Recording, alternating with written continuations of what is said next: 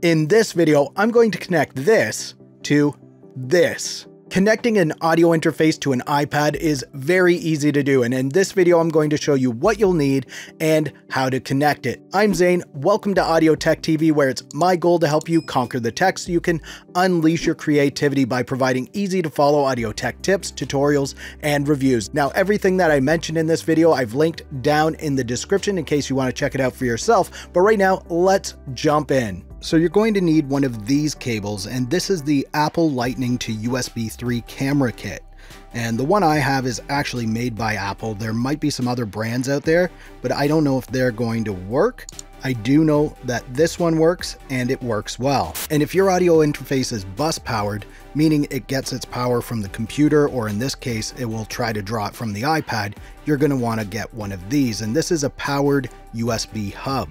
But if your interface has its own power supply, then you likely won't need one of these. However, I still recommend getting this if you plan on doing some music production on your iPad, as you can connect other things to it like external hard drives and MIDI controllers, so you can have everything connected all at once. Now, one more optional thing depending on your audio interface is one of these here. And I'm using the Audient ID4 MK2 audio interface, which is a USB-C audio interface.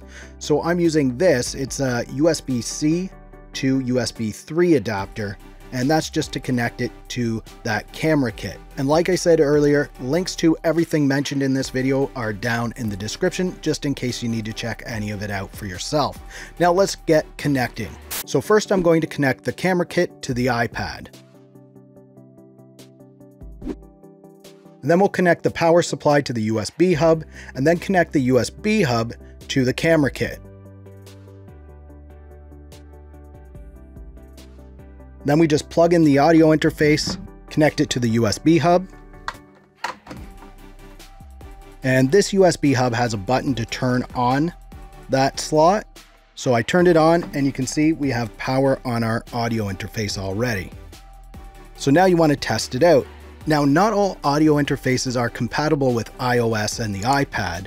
And this one here, the Audient ID4 MK2, is compatible right out of the box. It says so on their website, which is why I wanted this one. I've tried it out.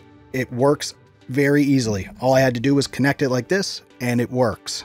So now with it connected, all of your audio is going to go through the ID4. So if you play music on there, it's going through that. If you're watching videos, it's going through that. So test it out to make sure it works. I'm going to plug in some headphones here. I'm going to turn on the iPad and try it out, make sure it works. Now, as you can hear, we have some audio going through.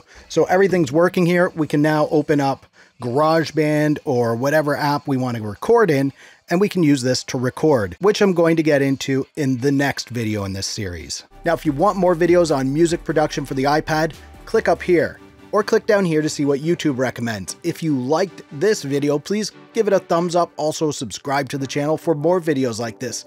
Thank you so much for watching. For Audio Tech TV, I'm Zane. Keep creating, and we'll talk soon.